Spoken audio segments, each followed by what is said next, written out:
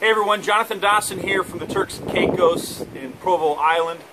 And you know, in an environment like this, a setting in like this that I'm in, obviously is going to create different emotions. I mean, there's no doubt that you're going to feel like you want to relax a little bit and explore and get adventurous.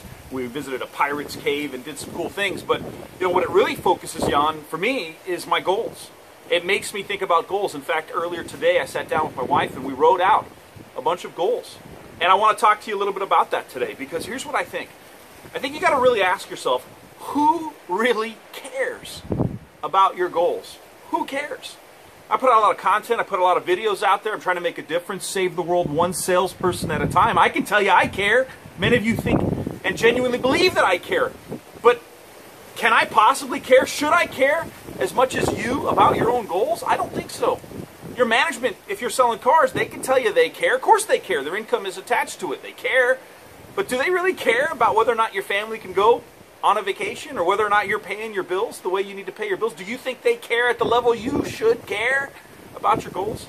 If you're in management, your owner, of course, cares that you run the department well, but do you think they care the way you should care about your goals? I don't think so. So I want to create this quick video about goals, and specifically I want to tell you how to care more about your own goals. So when I teach goal setting, one of the techniques I teach salespeople to use is this concept called SMART goal setting, this acronym, S.M.A.R.T. Now, I didn't invent the acronym SMART, but I've adjusted it a little bit to more my style, if you will, of what I think is important when setting goals. I want to walk you through this process because I want you to care about your goals. So S stands for specific. Your goals need to be specific. I see a lot of salespeople, and when I talk to them about goals, they're afraid to write down something specific. They talk in generalities about the things they would like their life to become, or the things they want, or the things they'd like to have or do. But they're all very general. It's like, I want to make more money. I want to sell more cars, you know. And that's not specific. I want you to get specific. Now, this is scary. See, this is the part that I think messes with your head, and this is why I think it's so important. People are afraid to get specific about the things they want, because when you get specific about it, it feels more real. See, when it feels more real, that's what motivates it. That's what makes it better. But see, that's also what brings about fear. The fear of failure, the fear of not attaining it. So getting specific keeps you motivated. So write down specifically, exactly, with laser focus, what it is you're trying to bring into your life, what you're trying to become, and what you want to do.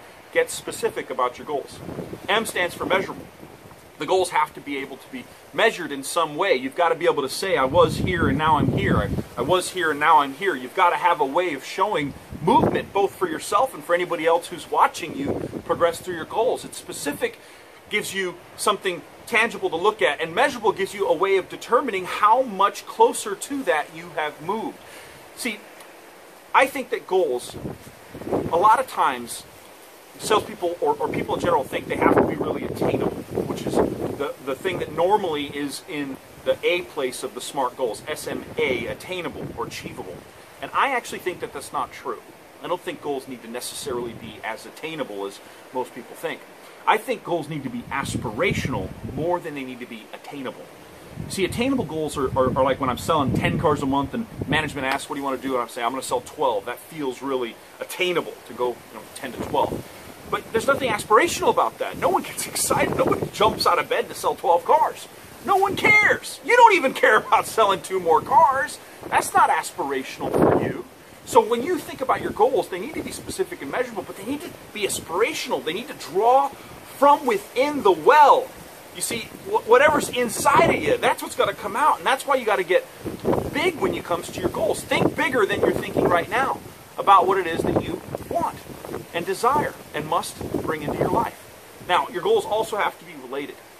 Now, when I say related, this is another one of my little Sellchology twists, is I think that goals need to be related to your core values. They need to be related to your core being.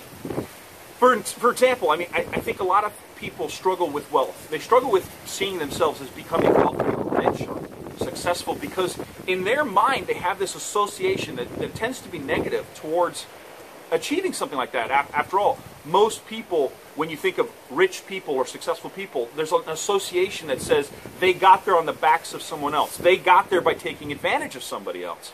Maybe if you're rich, you're also greedy or selfish. And so what this does is it creates a conflict of internal core values. So what happens is you may set a big goal, but then there's a part of you, maybe your parents always told you, be reasonable, don't try to become rich, just try to be a good person. And so there's this conflict between what it is you want to be and what you've given yourself permission to be.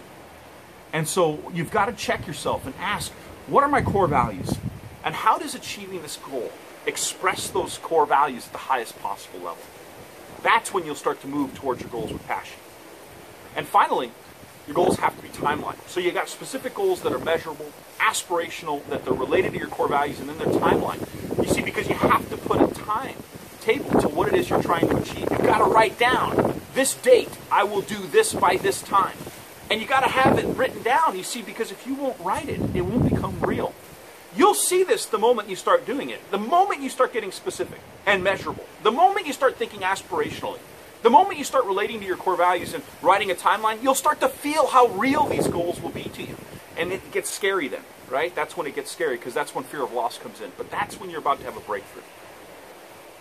Who cares if you achieve your goals? Ultimately, who cares if not you? If you're not going to be the person who wakes up determined to achieve these goals for your family and for your finances and for your freedom, if you're not that person, who's going to be that person? I care, but I can't care more than you should care.